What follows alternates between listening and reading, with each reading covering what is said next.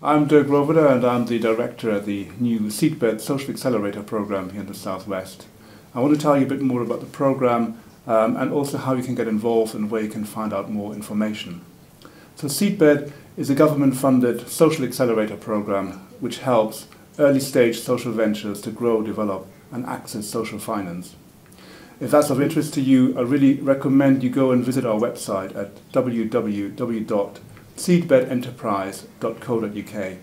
It's got all the information on the website, program outlines, as well as guidance notes which you can download and application forms.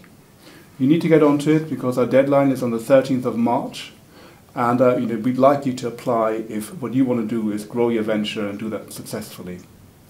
With the program, we can support you doing that well. We've got workshops, masterclasses, we've got action learning, we've got access to our hub facilities, which are all free, including coaching sessions for you to help you make the most of those opportunities. All that is possible due to the government funding that we've got for this, which also means that our loan finance will be very affordable and tailored to your needs.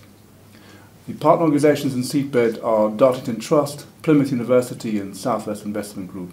And we've all come together to make this happen because we want to see social ventures in the Southwest grow and develop.